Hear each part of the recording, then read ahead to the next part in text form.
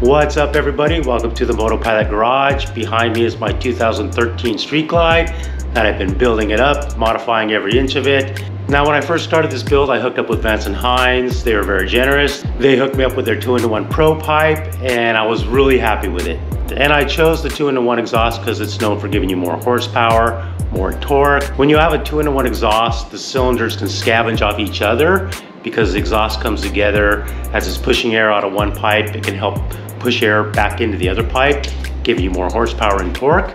So that's why I chose a 2-in-1. Now the Vance Hines Pro pipe, it's really good. It's got stepped headers. It has an oversized 2-in-1 collector and a long megaphone exhaust, which is supposed to help build power. I also like the longer exhaust because they're not so loud, but yet they still sound really good. Now you can see here the Vance Hines exhaust has like a matte black finish and it's got like a tapered megaphone with a chrome ring. Now when I first put their exhaust on, I thought it was a little bit too loud for what I wanted and for the wife.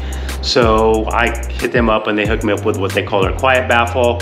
Made it sound a lot nicer, but still had a good bark to it. I was totally happy with their exhaust. Well, over time, I hooked up with S&S Cycle because I wanted to put in their cams, their cam plate, and some other items they have for my bike.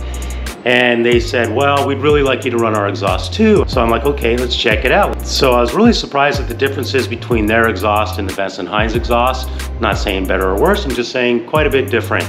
They also sent me their 2-in-1 Sidewinder exhaust. Really nice exhaust. It's got full flow stainless steel headers, a highly engineered 2-in-1 collector, and a full 4.5-inch muffler. It doesn't taper like the Vance Hines unit does. Another big difference is the Vance Hines has like that matte black finish, satin black finish. The S&S has more of a richer black, a little more gloss to it. Now I checked the Vance Hines dyno on their website. It's a little difficult to tell what kind of increases you're getting, but you are getting an increase in horsepower and torque. Now the increases in horsepower and torque that S&S claims is, let's see here, if you're stock at 76, you'll go to 82 horsepower, and if you're stock at 92 torque, you'll go to 100. So you can see here the exhaust comes with full heat shields that are black. You can see the nice black finish there. It looks really durable too, I love it. And then here's a shield covering up the 2-in-1 collector. Then there's the 4.5-inch muffler. You can see it's 4.5 inches the whole way. There's no taper to it. I do love this billet aluminum cap back here at the end. Got a little contrast cut finish to it. The S&S kit comes with everything you need, including floorboard spacers, exhaust flange gaskets and nuts, all the mounting hardware, and an optional dB reducer.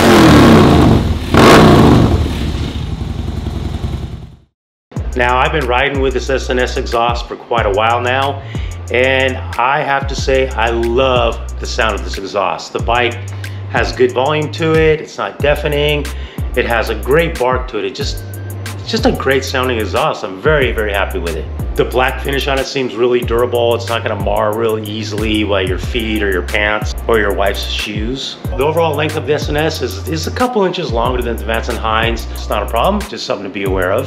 And since we are comparing the two, the Vance Hines comes in at around $1,250. The S&S is $1,200. Anyways guys, both great choices for your bike if you're looking for a 2-in-1 for your bagger. I will say this, the S&S, I feel like the S&S has a better sound to it. They both sound great, the S&S just sounds better.